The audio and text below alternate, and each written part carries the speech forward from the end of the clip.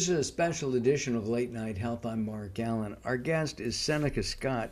Seneca is the executive director of Neighbors Together in Oakland, California. The other day, on a lark, my wife and I decided to drive to downtown Los Angeles. And we were going to dinner. There's a special place down there that we've been going to for years and years. It was great. And What's your name? I'm from LA. Well, I lived in LA oh, for a while. Felipe's. You must know Felipe's, Oh yeah, I know Felipe's. right? Yes. So Yeah. we were going down there, and we drove around, and we were amazed because we live in Ventura County, and we do have a homeless situation here. But the homeless situation around the federal buildings, around the courts, within walking distance of Felipe's is amazing. And my wife said, but we voted here in California to have a bond, and it won to take care of this situation, the homeless situation. And nobody seems to be doing anything. I mean, corralling them up and putting them into shelters doesn't seem to be working. And I know that, God forbid, that Seneca, you or I were homeless and had to go to a shelter, it scared the living daylights out of us. At least it would for me, based on what I've heard. Is there a solution to homeless before we talk about Neighbors Together? Yes, there is a solution to homelessness. But first we have to be honest with ourselves about how we got here. And we need to be honest with ourselves that we are potentially in the early stages of an American collapse. We flirted with this back in the late 60s and early 70s. So you look like you may have been around back then. I I wasn't. was. Okay, I wasn't. I was born in '79. But I read a little bit of books and stuff. So I have a historic perspective. Now, while history is not a mirror, it definitely gives you some insight onto what's potential for us. And it looks to me now like we're in one of those circular cycles where we're having a Great Depression 2.0. We've already seen the Great Unwash appear before us, if you're familiar with the term. Sure. That's what we're experiencing right now. I don't think we're being honest with ourselves about what we're facing. And that lack of pragmacy is it intersects with our current political zeitgeist. And we were I don't know, we went from regular politics to identity politics, and now we're in sectarian politics, where it's religious. Your political state is your religion now. And so I have a statement that when people cannot compete financially, they compete for moral superiority. And that's a very dangerous place to be. So can we solve it? Yes, we can solve it. But it's going to take us admitting to some of the fundamental issues that we have in this country. And unfortunately, root causes is the big buzzword right now. You're going to hear, if you haven't got sick of hearing it, you're going to get sick of hearing it. What's your rules for profanity on your show? I don't want to be a potty mouth if that's not acceptable here. Is that okay? It's, sure, why not? Okay, all right. I'll hold back. But it's We're a really family. alarming. We're a It's a family family show. show. We're a Okay, family show. it's no problem. I don't have to drop any curse word. And It's okay. it's funny. I have a potty mouth, but when there's a microphone around, I unpotty. Okay. I Let me, can. It's deliberate. So yeah. I think we need to admit that we've gone off the rails. We need to admit that people cannot compete financially in America anymore, and that our upward mobility is becoming, a sham. You moved from LA to the Bay Area to run a union, right? Somewhat. I was the East Bay director for SCIU 1021. So I ran the East Bay part. There's the San Francisco, and then there's the East Bay. And what is the union for? Who does it represent?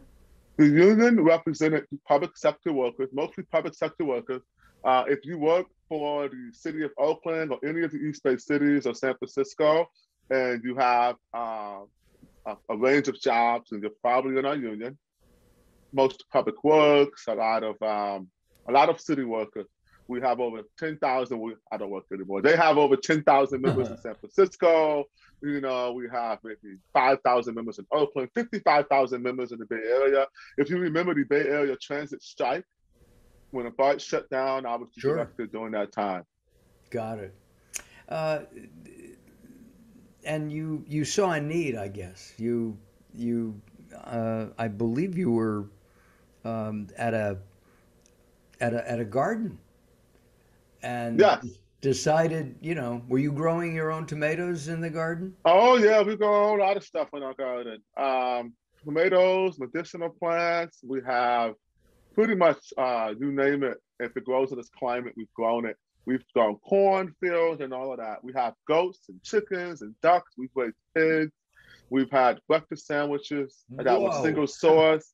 Oh, we are. If you go to Bottoms Up Community Garden on your Google, we're 6 pages deep with content. Just go explore all of the amazing things that we've done. We're not a nonprofit. We're not funded. We're simply neighbors together who want to grow food and improve the vitality of our neighborhood. All right, And it's been amazing. the biggest question is how do you fight the damn squirrels? We'll talk about that afterwards. Air rifle. you know, they Yeah, the last squirrels go to sunflowers. You plant sunflowers for them on the edge of the property, and then they'll stay away. I'm gonna go get some. The last 2 years they've decimated my small tomato batch. Um, They eat your tomatoes? yeah, they Wow, I've love never them. seen that. Yeah, they Interesting. love them. You They got the love healthy it. squirrels out in Ventura, huh? Yeah. Oh, Yeah. the L.A. and Ventura are inundated with squirrels.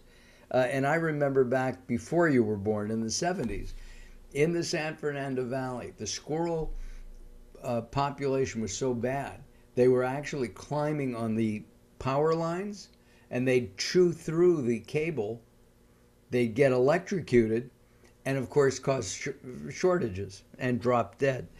That's why I But call them tree rats. yeah, that's exactly what they are. They're tree rats. Yeah, they're tree rats. People get all mad when your dog kills them when you shoot one with an air rifle. You're like, it's a rodent, you know? Exactly. They're Yeah, yeah. I um, mean, you know, you know. you grew up here in LA. You know what I'm talking. What you did I'm go? from Cleveland, Ohio. Oh, are you? Yeah, Oh, I okay. moved to LA after college. I went to Cornell. I got out in '02 and moved to Los Angeles in 2002. And smart man went to Cornell. Let's talk about neighbors together. What my wife said seems to be true in the Oakland area. There may be funding. There may be something that can be done. Nobody is doing anything about it. There is a certain percentage of people who live on the street who want to be on the street. We can't do anything about that. They're not mentally disabled. They're not financially ready to participate in society, but they don't want to. They don't want to work, and there is a certain percentage of that. But a lot of people are homeless because of the economy, because of some kind of catastrophe in their family, uh, mental illness and disease. AIDS is a big problem. What can we do, not only at Neighbors Together in Oakland, what can we do globally to alleviate the homeless?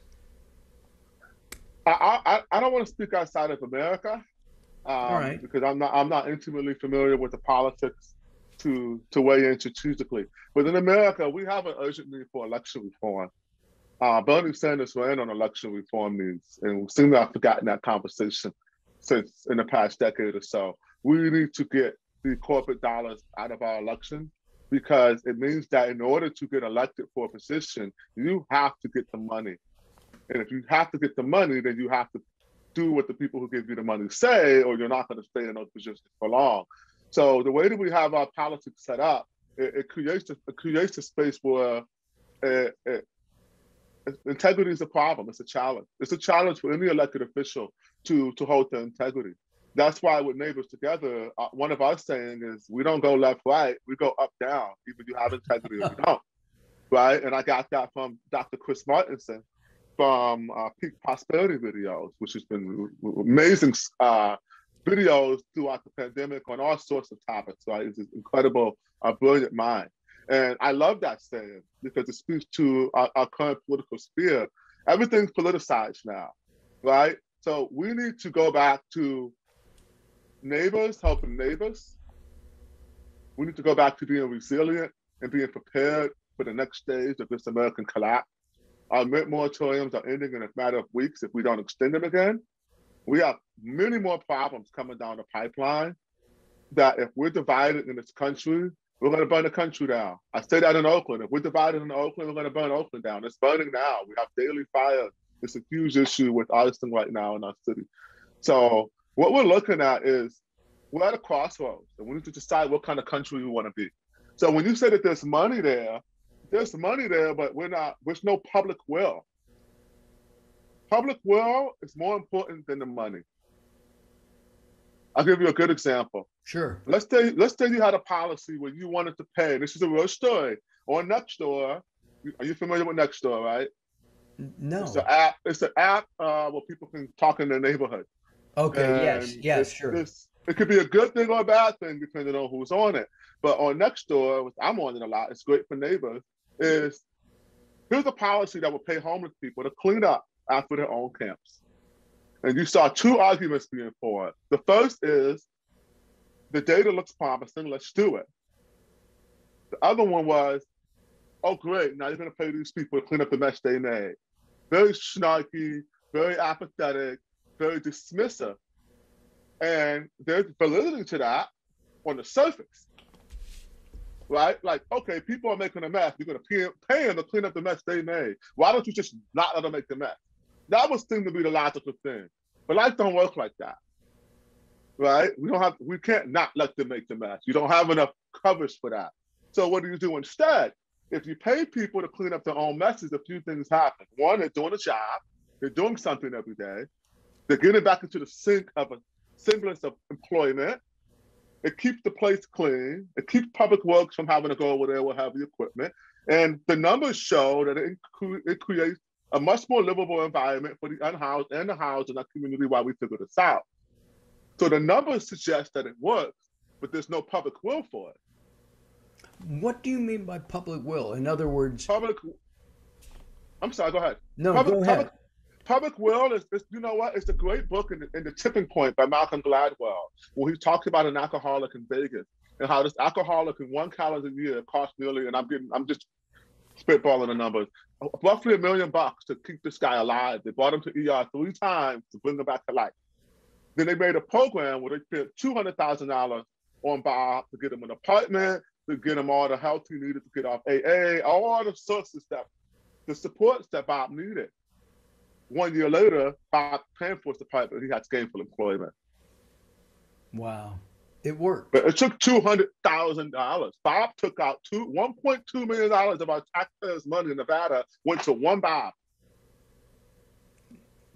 When he went to the hospital because he was dead, you got to bring him back to life. It's the law. You can't let that guy die, right? So what's better, $200,000 and getting him back to society, or spending $1 million every year until he died? What is going on right now in Oakland? And is this just a microcosm of what's happening in inner cities throughout the country?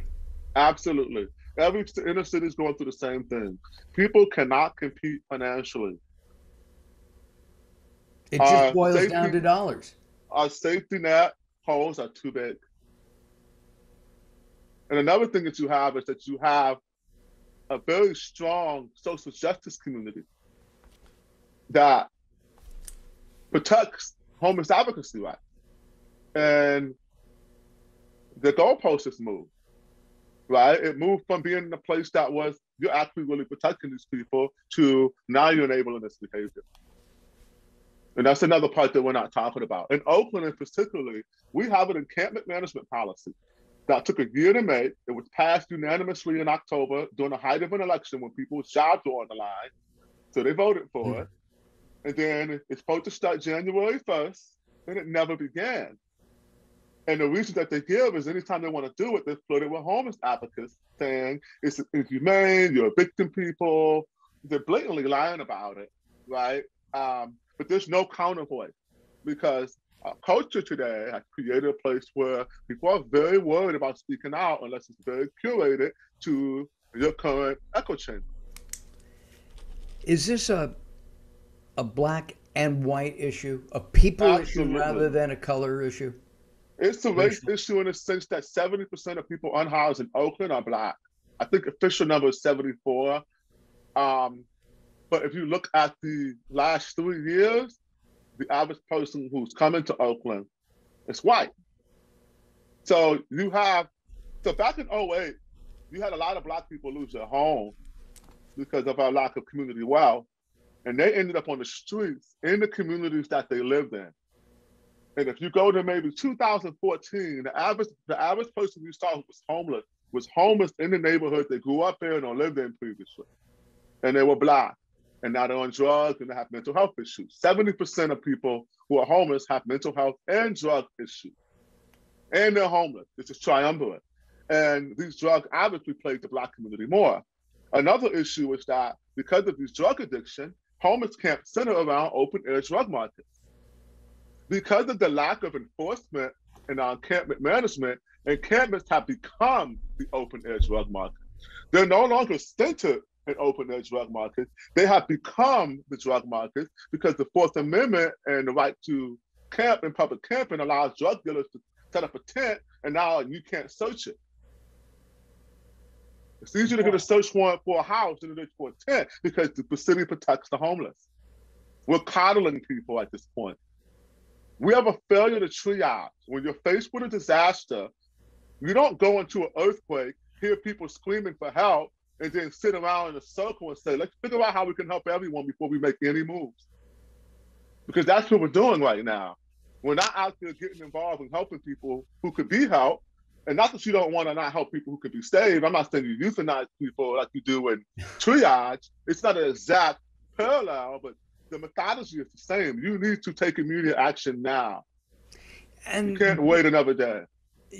and I don't disagree with you. I think that this is the health of the community. I mean, we're late night health, and we're taking a look at a social disgrace throughout the country, and whether it's somebody who's black or green or pink, yellow, white, it is an endemic, if you will, of problems, and it seems to me to be based with drugs, alcohol, and so it's. I mean, Fentanyl is a huge part. It's not the reason, but it's a force multiplier. I mean, fentanyl and meth are back in spades. And these are it's very, very dangerous drugs. what's happening right now. You're asking the city of Oakland to step up. That the law was made. Let's do something about it. Is that the Yes. bottom line? Yeah, you made a policy, fund it, and implement it. The policies, encampment management policy. Juxtapose that to Austin, who just made public camping illegal. It's a very progressive, kind, compassionate policy. And the fact that they're not implementing it because of infighting in the city between moderates and progressive, and the fact that you're letting a few thousand homeless advocates hold a city of over 400,000 people hostage. And Wow. I'm saying this unabashedly, right? Look, Neighbors Together is largely run by Black men, right? I'm an executive director. I'm a Black man. We're in a Black neighborhood. We're addressing mostly Black issues, seeing that 74% of people who are homeless in Oakland are Black. And when we put out our town sweep campaign, and we chose that name very deliberately, it's we play chess. Yes. That's called a sacrifice pawn because we knew that people would come over the top and not read anything about a city town sweep and align that with street sweep. But it's the ink block test. It could mean sweeping up the street. It could mean sweeping out corrupt politicians. You see what you want to see in it. But we chose it because it was like throwing a big old stone in that lake. We need to trouble the water because people are at a standstill. And what happened was the blowback from the activist community was severe. But here's one thing of note. I did not see one person of color publicly say anything about me or Neighbors Together. I saw lots of white people say the most mean, nastiest things about me, threatening to burn down my house, threatening my life, all of this. And what it showed me, and then I know homeless. I'm a community advocate. I'm an activist. I know people in these communities. I went right to them and said, "What's going on here? What's going on?" And I said, "This is an alarming pattern, and I'm not afraid to say it. Every single person who came out and said something in public negative about Neighbors Together in Town Tweet, without doing any research, was white." But is it? It seems to me that it's not a black issue. It's not a white issue. It's a people issue. It's a class issue. Ah. The issue is in the class warfare. Who's taking the most damage from that warfare? It's Black and brown people. So when you have a class issue, people who are at the bottom of that class are going to be affected first. And since those people are predominantly Black and brown, that's what it looks like. If you look at the household net worth for Black people, it's under $100, and for white people, it's over $300,000. So while it is a class issue, the class divide is racially, for the lack of a better word, it's influenced by race because of the history of America. I believe President Biden has made a step toward helping in that last week. What did he do? Reparations, I believe, are on the table. So reparations are. Here's my idea for reparations. Sure. If this, I've had debates with Republicans about this, and they went in saying, "I hate reparations; it's stupid," and they left saying, "I'll do reparations your way." And here's the difference: reparations is seen as taxation. So if I'm a person of wealth and I'm white, and I see reparations as a form of taxation because I'm right of center, or I'm center, and I don't trust the individuals who are going to tax me and supposedly use that money to better the Black community, I'm against it.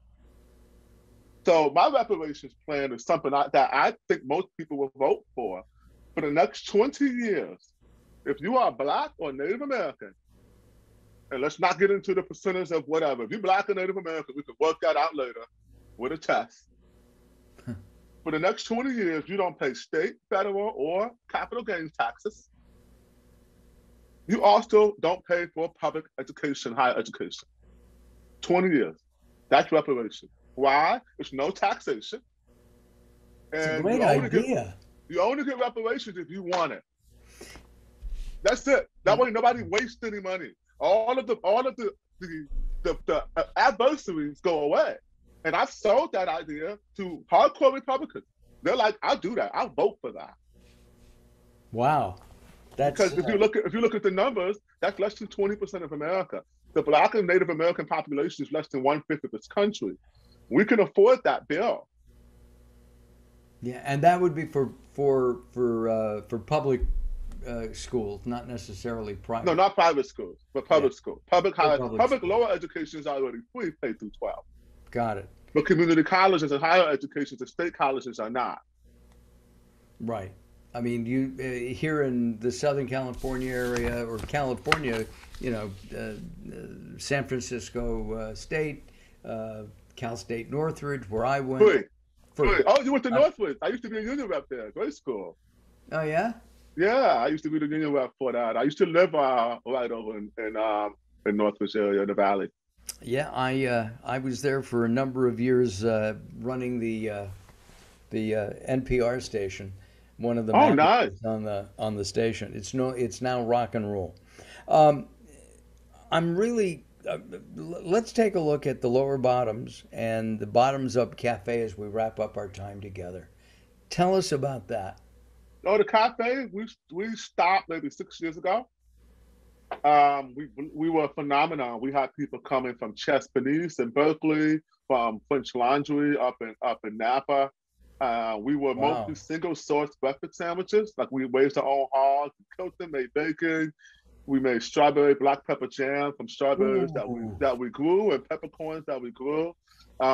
It was amazing, and we wanted to start a restaurant and we wanted to keep it in our neighborhood, but because of the lack of development, there were no kitchens there. Every building that we saw, the owner wanted us to do the improvements, Uh, right? So the business model didn't you work should look out, so at we it never now. There did it. may be, because of COVID, a lot of restaurants have gone under, They unfortunately. have, unfortunately, and I'm happy we didn't do it because this would have been a year we were projected to probably be in the black. Would have been 2020. Right. It would have Uh, been really, really disastrous. But the garden itself is a phenomenon of force. It led to Oak Color Festival. So our street festival was both and started in our community garden. If you go to Maker Magazine, Make Scene, they did a beautiful write-up on Ocala and Bottoms Up Community Garden that I think is the best place to find our full story of how that came out. well, we're gonna have you'll let me know, and we'll have that up here on our show video Yeah, I'll throughout send you the links. our entire time. Seneca, where is Neighbors Together going? What's the future? The next 6 months? Neighbors, next 6 months, we want to gain a robust membership across the city. Right now, Oakland is divided between neighborhoods. We want to create an Oakland where there are no good neighborhoods or bad neighborhoods, but thriving neighborhoods throughout where everyone wants to live. There are advantages to the hills, but there are advantages to the bottoms as well, right? The hills may have the views, but over here in the bottoms, we're 5 minutes from San Francisco. I could be in a financial district in San Francisco quicker than someone who lives in San Francisco, right? And the great So restaurants there if you can the afford them. great restaurants, you have access to downtown. So West Oakland is one of the fastest growing neighborhoods, and it's getting very expensive. So it is. We want to save our city.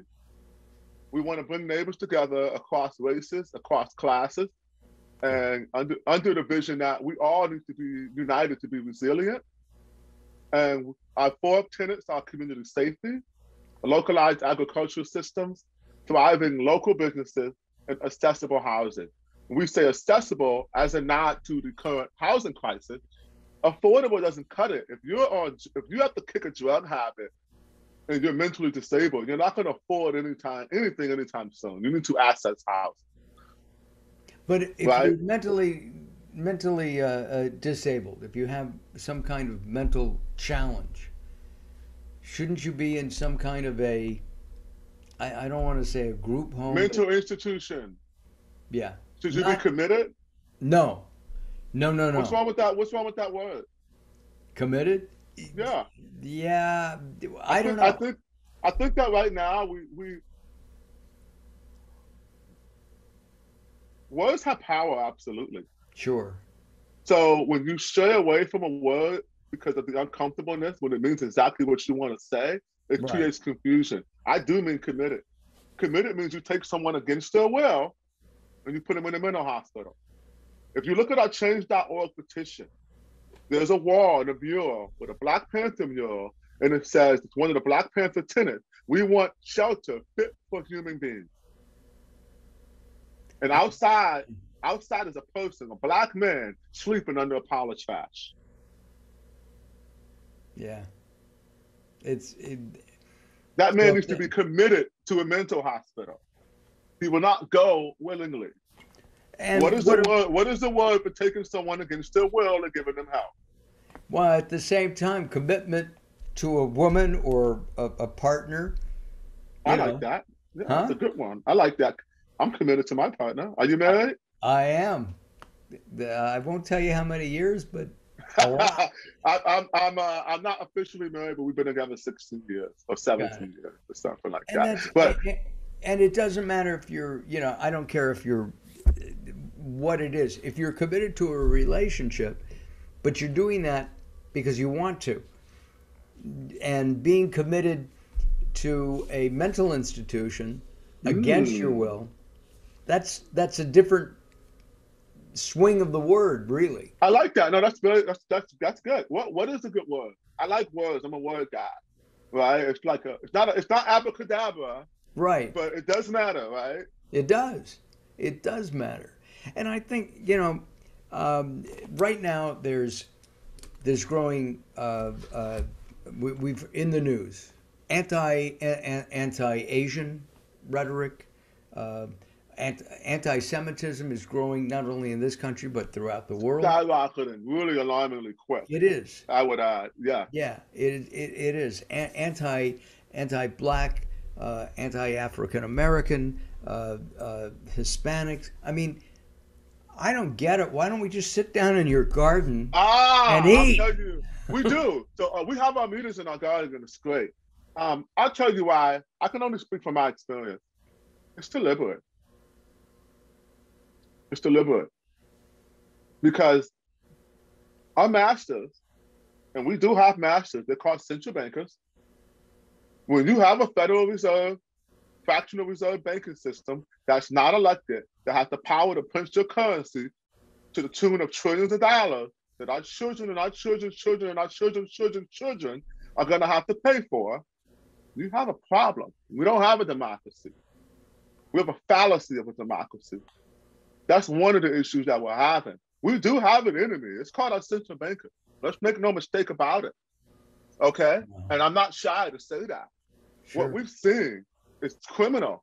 We have to work for our money. I can't go hit some buttons on a computer screen and send it to BlackRock to buy every house on the block. It's evil, it's immoral, and it's gonna lead to conflict in America very soon. And the reason you see racial division is because they know that. If you look at if you look at the George Floyd, is this a strict time cut thing? Because I don't know how much time we got. We've got a couple more minutes. I just want to interrupt you, and I'm sorry. Sure, of course. Sorry, It's your Seneca. show. It's your show, brother. It's our show. It's our conversation. Thank you. It would seem to me that the problem is green. Yes. It's not black and white or yellow or anything. It's green. Green. Maya Angelou says, whatever humans can do is human nature. That means I can do it, and so can you. Yeah. Greed comes from lack. The same way people who are homeless hoard, and hoarding is a common mental illness amongst people who are homeless, is because hoarding is associated with going through in a time of intense need. These things have been studied by very smart people, right?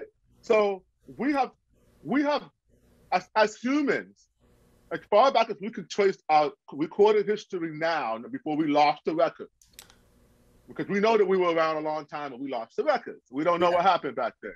But as long as we can record our records, we've been scarce. We've just in the last 50 years figured out how to manipulate our earth where we don't have to have scarcity in this world. But just because we have the technology to not have scarcity doesn't undo thousands of years of human trauma. And now we've scientifically proved that children inherit the trauma from their ancestors. Spiritually, we all have known that, but now science has proven it. Well, if we have this ever-ending chain of scarcity and need, you're gonna break that cycle. We gotta break it. Otherwise, the pendulum's just gonna keep swinging. And it goes right? back and it goes back and forth and back and forth. And we're in a different swing now. But the difference is we do have the things that we need in front of us. It's not the case now. Well, global warming, climate change may change that very soon, but right now. I don't mean to be political, but I'm going to be a smart ass here. You mean there really is climate change? I don't know. You know what? The climate's always changing. Of course it is. Whether we have man-made climate change or not is something I stop arguing with people with because it's just a rabbit hole. It's an easy fix. Are we treating our earth with respect or are we not? Are we being renewable or are we not? Is our ocean healthy or is it sick? Is our air pure or is it dirty? Let's fix those things. right? And then you don't believe in man-made CO2 or whatever. I don't care. Do you like clean air and clean water? Yeah. Then let's talk about that. You know, because it's political now. And I've Seneca? seen, I've friends on both sides of that fence. To be honest with you, I do. Yeah, it's Seneca, we're gonna wrap up, but I invite you to come back. When you want to do this again, you'll let us know and we'll find some topics. I hope you enjoyed what we're doing. Listen, everybody. I do really very Uh, much. Thank you for the time. oh, my pleasure. This is Neighbors Together. What is the website that you want people to go to? Go to neighborstogetheroakland.org. Neighbors Together Oakland.org. Great. We'll have that up here on our on the screen, and we appreciate your time. Hold on, I'm Mark Alyn. This has been Late Night Health, and we're talking about healing the planet one city at a time. Uh, we'll be back very soon. Bye bye for now.